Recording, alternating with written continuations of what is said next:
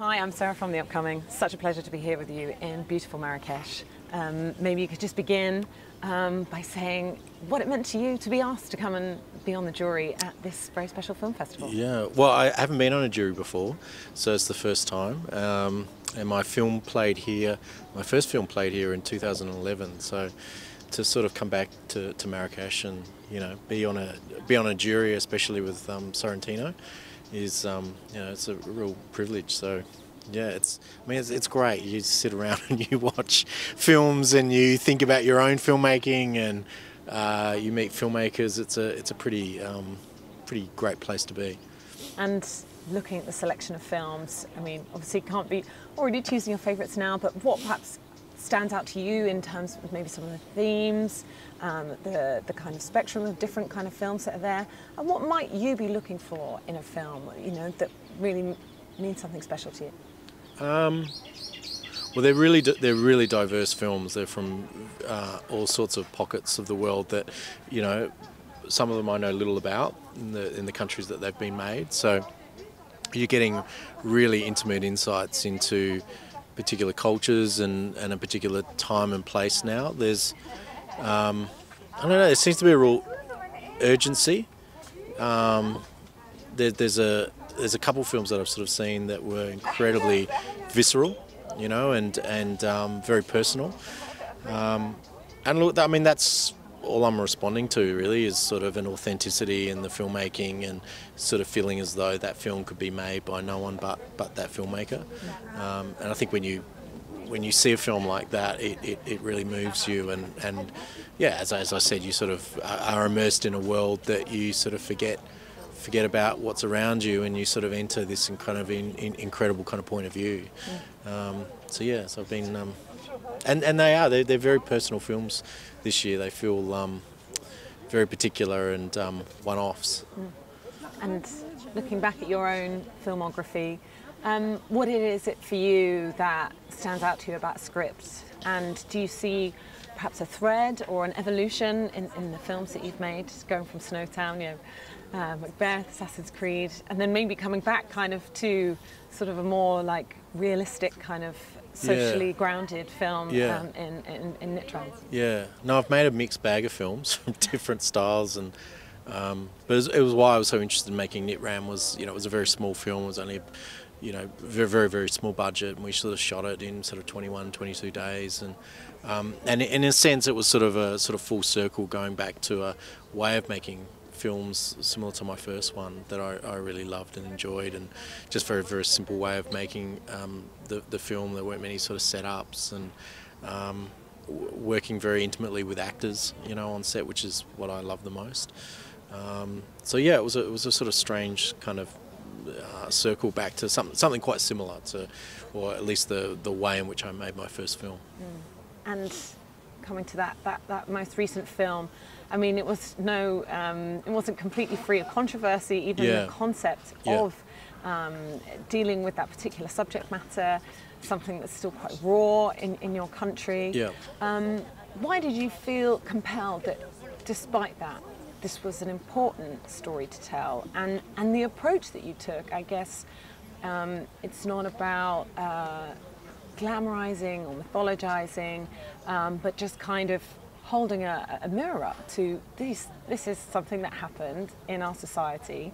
Don't we need to do something differently to stop it happening again? Yeah. Well, it was Sean Grant, who'd written Snowtown and also True History of the Kelly Gang, said, I'm going to send you a script, and I'm not going to tell you anything about it. And I opened it and realised kind of what it was. And I live in Tasmania, where the Port Arthur shootings happened, so I was sort of terrified to sort of start reading it. But by the end of it, I was so deeply moved by it, and there was something so familiar and recognisable. And I kept on thinking about it days and weeks afterwards, and thought I really have to make this. And I trusted Sean's approach, and knew deeply that it was going to upset an enormous amount of people. But I just had faith that the way in which he was telling this story, and the how it was speaking to gun reform, and how it was speaking to kind of, I guess, our responsibility as a community to those sort of outliers that, you know, sort of fall between the cracks a bit in society, especially in Australia. It felt very truthful. So, yeah, look, it was terribly difficult to make and quite emotional making it, but I just believed in Sean's writing and believed in kind of why we were making it. But it was a really difficult one. And how have you felt about the response to it? And I mean, I guess even right in the centre of it, Caleb's performance. I mean, not easy for an American Texan to take on, even thinking of the accent, but, you know, beyond that, also, you know, this very sort of authentic, truthful performance, and he, you know, he's been, you know, awarded on the basis of that. So how did you feel to see all that happen in the aftermath?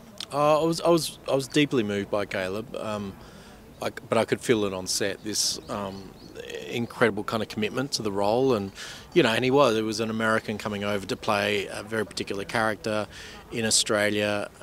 It was a huge risk for him, and he was just so dedicated to it, and you know, and so were the other. I mean, you know, I got the chance to work with Judy Davis, you know, who I just absolutely adore, and was you know, quite overwhelmed actually in regards to kind of, you know, working with her. But she was just incredible, and I actually learned a lot about directing and working with actors kind of through her.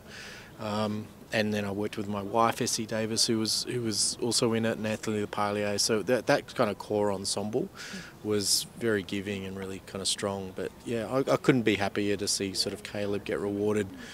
You know, and for a performance that I think is incredibly nuanced and very dedicated. You know, it's a very tricky role to navigate, and I think he, you know, did it with such kind of heart.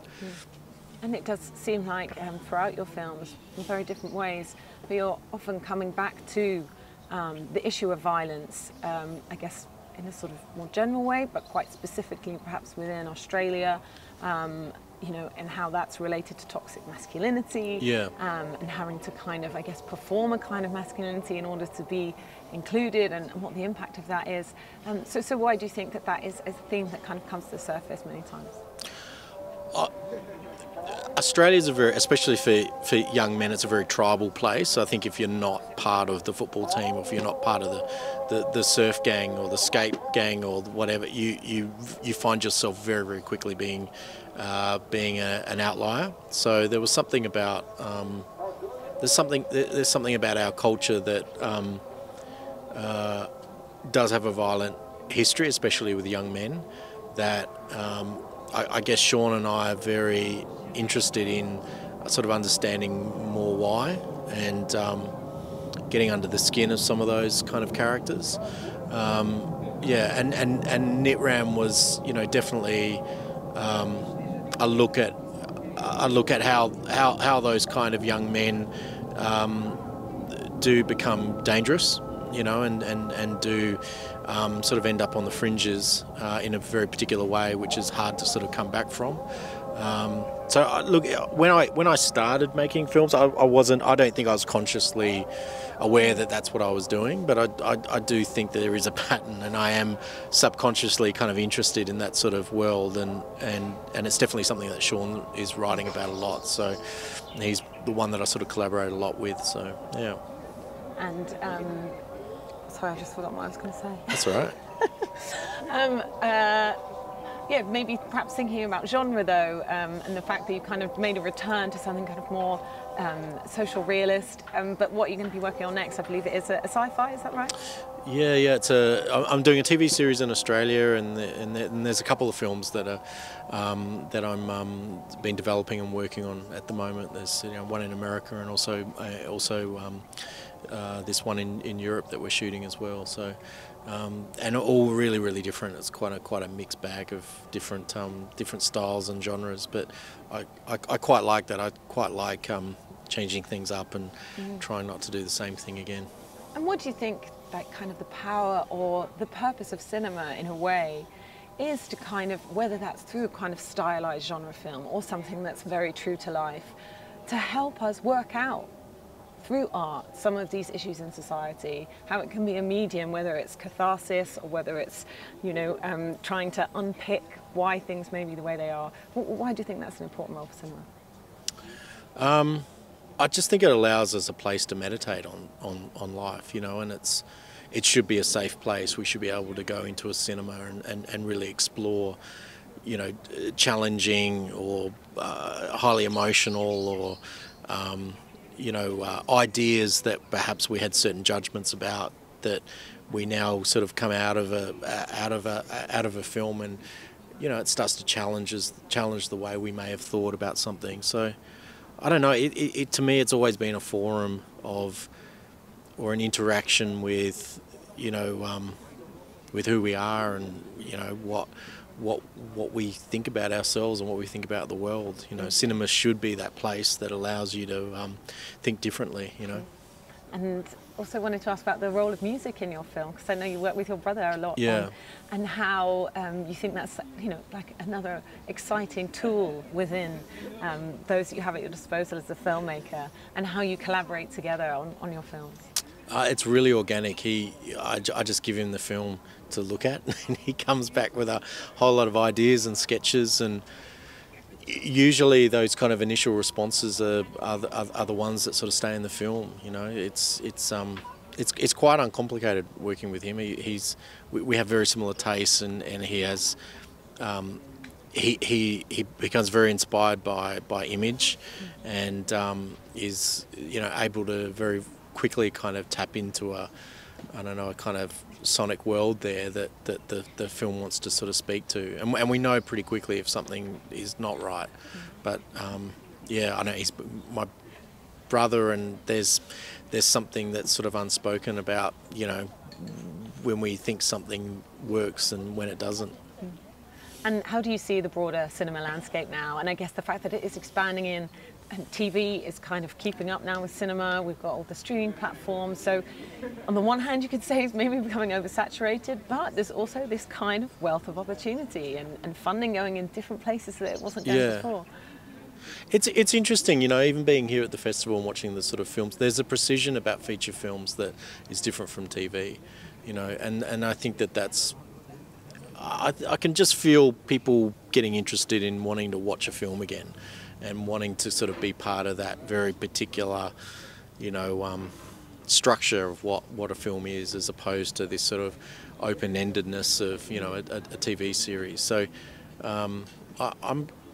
I can feel amongst my peers, but also, you know, even my daughters, 16-year-old daughters, are really gravitating sort of back to film and wanting to sort of be part of that sort of bullet, which is a film, you know, of feeling as though something's leading to a, you know, to a climax and a resolution, as opposed to a kind of, you know, something that goes for 8 hours.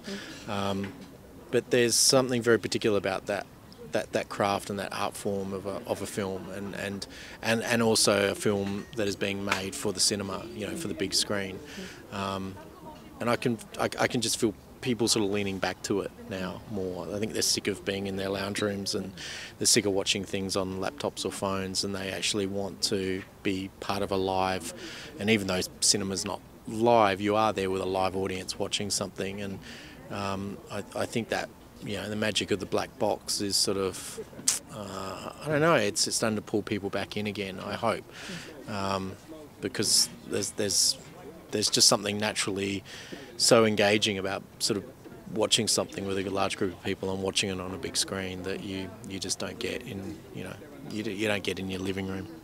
And particularly the talent that comes out of Australia. I always kind of, there's even a lot of actors you think are American who work out they're actually Australian. There's definitely something, you know, in the water there. There's like so many amazing cinematic talents, both filmmakers and actors. Yeah, I think it's because we're not scared to travel.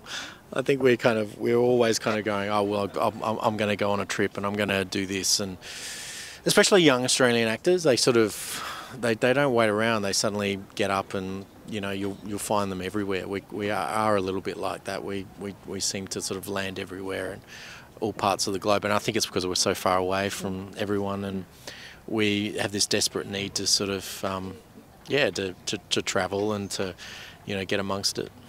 Thank you so much for sharing all that with me. Yeah, I really pleasure. enjoy the rest of the time here in Marrakech. Thanks. Yeah, thank you.